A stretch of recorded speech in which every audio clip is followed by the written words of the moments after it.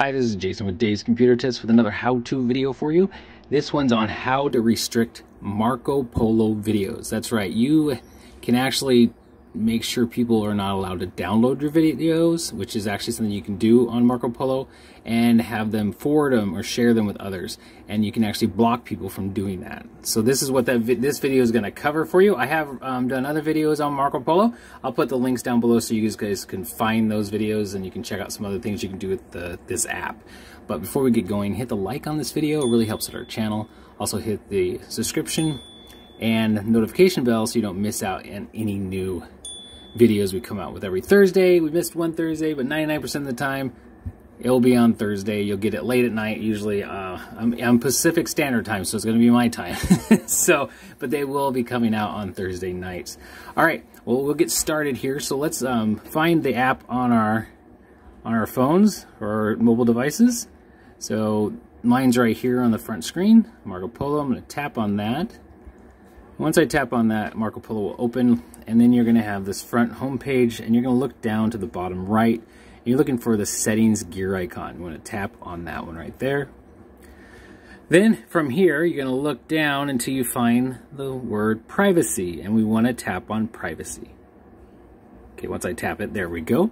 And once you tap on privacy, you're going to have, like, the first one's privacy policy, then exclude me from contact. What we're looking for is restrict people from downloading or forwarding polos I've sent them.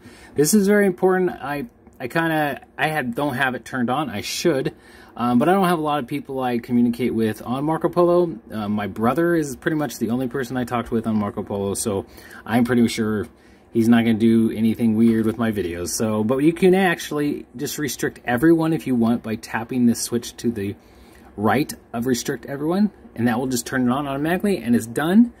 Well, actually, and then if you have a lot of people on Marco Polo, you use it maybe for business or something else, you can restrict certain people. So if you tap on this little switch, it's going to give you the list of people on your account that you are friends with on Marco Polo.